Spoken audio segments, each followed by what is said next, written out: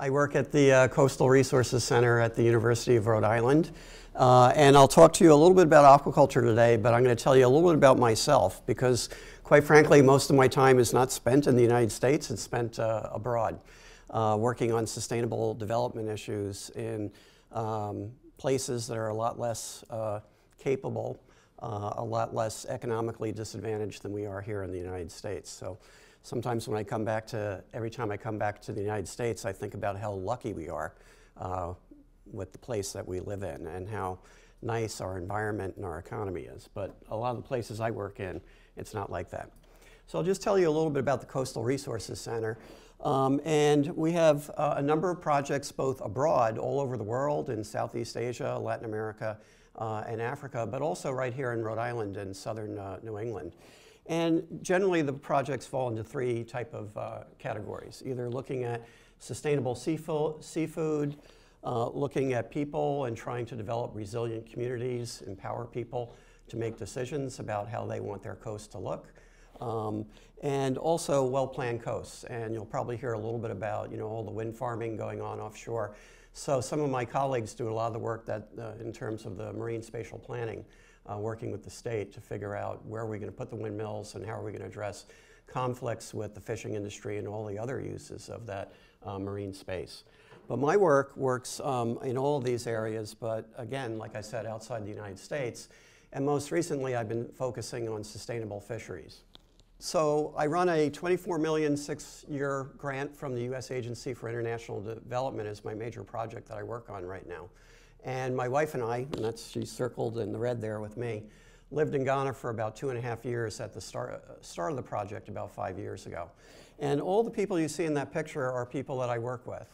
And when we talk about trying to develop sustainable fisheries, the fisheries in Ghana are collapsing. The catches are down to historic lows, only about 10% of what they were 10 years ago. And there are reasons for that.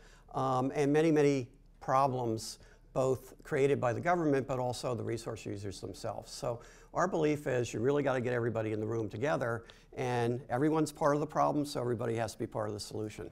So you can see in that picture in the very center there is the Minister for Fisheries. We have the Director of the Fisheries Commission, Dennis Aheto from the university, and then a lot of groups that we work with, women fish processing associations, members of the National Fishermen's Canoe Council, and environmental NGOs, and all working to try to figure out how we're going to solve those problems.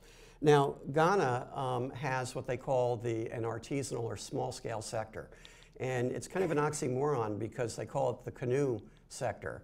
And the picture on the bottom of the page there, you can see that's what a typical fishing harbor looks like. So when we talk about canoe fishing in Ghana, we don't talk about these little things you get in and paddle around here in the United States. Some of these boats are 60 feet long, have a crew of 20 people on them, and they'll go 100 miles offshore with nothing more than a 40 horsepower upward engine. But they've managed to overfish the stocks in the Gulf of Guinea in this area. So we have to figure out how we can get back to a more sustainable approach to those fisheries. These are some of the people I work with. These are my three sisters in Ghana that they call themselves Brian's Three Sisters.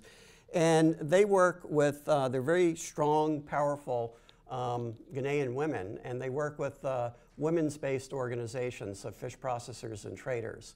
And we work through them and their associations to try to empower many of the women involved in the fishery. About 50% of the employment in the fishery is women. They primarily work in the post-harvest sector, processing fish and then trading and selling it on the street corners and all over the country, and actually all over West Africa.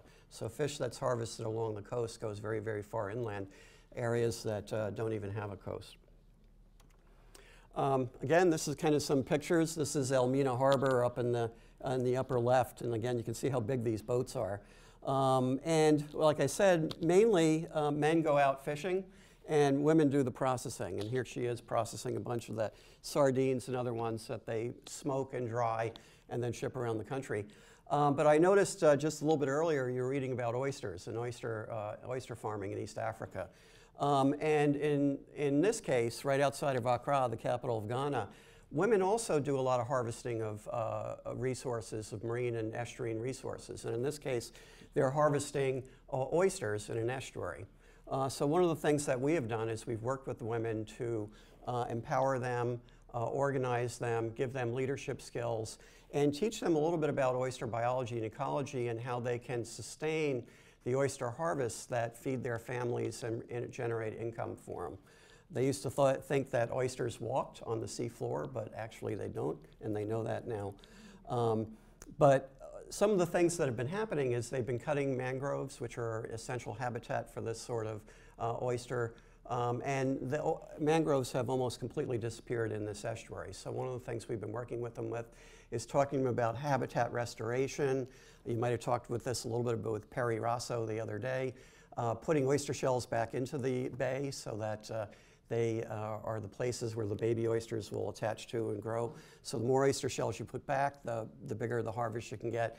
The more mangroves you plant and keep them there and don't cut them down, the oysters grow on the roots of the mangroves. So by rehabilitating some of the essential habitats in the marine environment, we can also make that, help create a sustainable oyster fishery.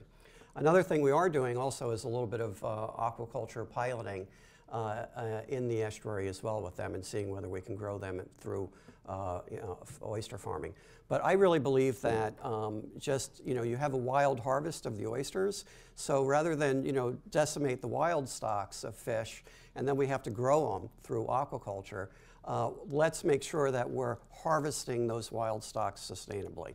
Because aquaculture, things like oyster culture, can be very, very environmentally friendly or not too destructive, but there's a lot of aquaculture around the world that is not done sustainably and can be very, very much environmentally damaging. And there's a lot of work that's being done to try to make aquaculture more sustainable, but most of the fish stocks overseas are in decline.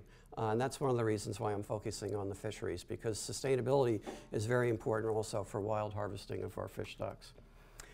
This is me a long time ago when I was a little bit skinnier. I graduated from high school and then went to college down in Florida and got a degree in oceanography. And I was inspired by that man over there on the right-hand side who has a nose kind of like mine called Jacques Cousteau. And he's why I went into kind of the marine trade, because I read his books on diving for sunken treasure and life and death on a coral sea and seeing all his videos on TV. And after I graduated with a degree in oceanography, I was either going to go down to Florida and become a marine aquarium collector with my roommate or join the Peace Corps, and I decided to join the Peace Corps. And I went over to Southeast Asia and lived in Malaysia and the Philippines for about the next 6 years of my life before I came back to the University of Rhode Island. And I worked as an aquaculture extension agent, and that's where I was, way up in the highlands of northern Luzon in the Philippines. We were doing some consulting of a hatchery way up there. And one of the benefits of being there at the rice harvesting season is you get to, rice harvesting is a community event. And after you harvest the rice and you help the farmer harvest the rice, then you sit down and you celebrate a little bit, drinking rice wine. And you can see from that picture, I'm smiling a little bit too much, so I probably harvested one too many rice fields on that day. But here in Rhode Island, aquaculture is one of the fastest growing industries. It's very, very small, but it's really growing. And I think that might be a picture of Perry Rosso's farm over on the right-hand side, where you went there when it was warm, but in the winter, you have to kind of chip through the ice to find your oysters if you want to get them out and sell them in the wintertime. You get to wear cool, red suits like this, work on boats. So if you like being outdoors and on the water, aquaculture might be a business for you.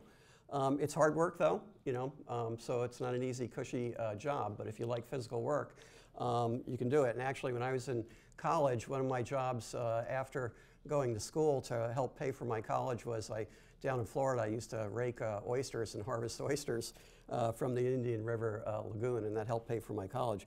But this picture on the left, this is a lady out in Block Island. So seaweed farming is also the other big thing that's happening now in Rhode Island. The sugar kelp is an emerging aquaculture. But I just wanted to point out that aquaculture isn't just for men, but also women. There's a lot of women who are involved in the industry. So both boys and girls, we can all do this sort of work. And you probably heard from Perry that that this is very important from a job standpoint. sustainability systems, and that aquaculture is relatively environmentally friendly. It sucks out nutrients from the water, so it helps clean our water and make it clearer, and that's healthy for the ecosystems in our bays and our salt ponds along the South Shore. And if you wanted to do a job in aquaculture, there's a lot of opportunities for you. One way is if you want to get a degree. Both Roger Williams University and the University of Rhode Island have undergraduate and graduate degrees that will train you on fisheries and aquaculture technology.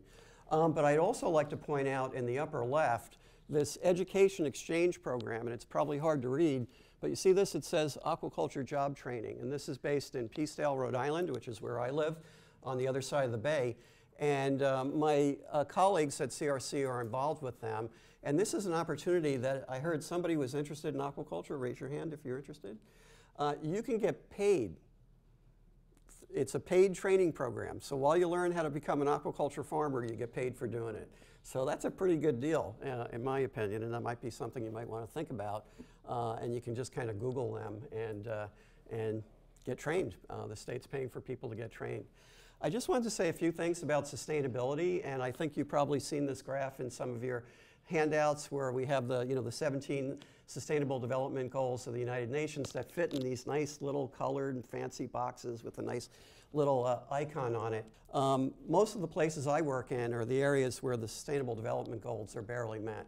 And that's why I've been focusing my career, my life work, over the last 30 years working in these developing countries.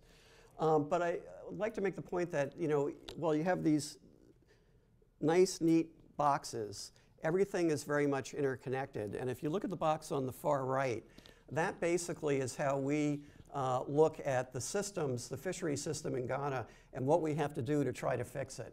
So everything is interconnected. Everything needs to be integrated that we do if we really want to get to sustainability.